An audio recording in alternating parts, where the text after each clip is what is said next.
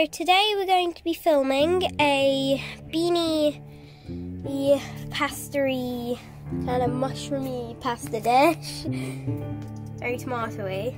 And so what you're going to need is 3 relatively big garlic cloves, 1 very small onion, as many mushrooms as you want. I'm using quite a lot, probably about that and a few of those.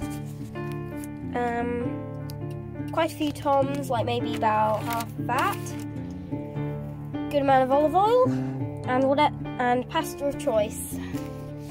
Also want some chopped tomatoes, beans of your choice, and chickpeas.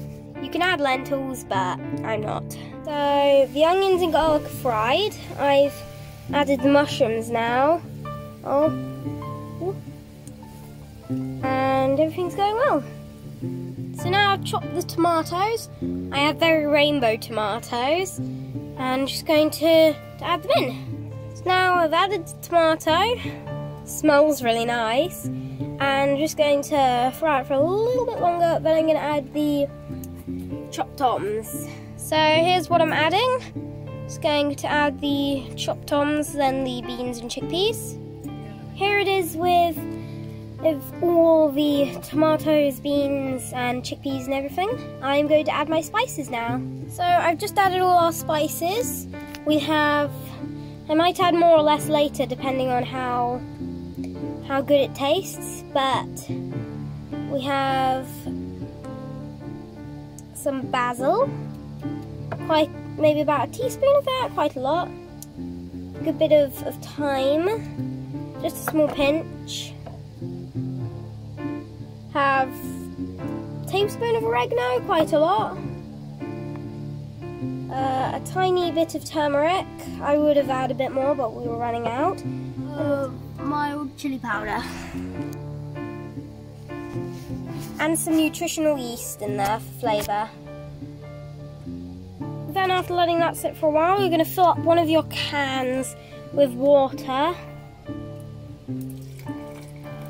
And just pour it in there. That's going to be for cooking the pasta in the same pan as food. That, you don't have to do that, but I recommend it. It makes the pasta very creamy and lovely. Now you're just going to want to wait for it to come to a boil, and then once that's at a boil, you can add your pasta of choice. Mine is some red lentil pasta fusilli. And then I also just have a bio regular fusilli.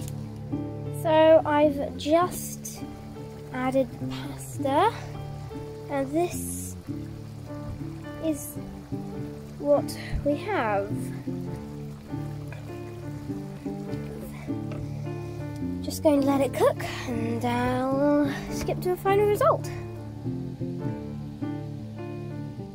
And here is the finished dish.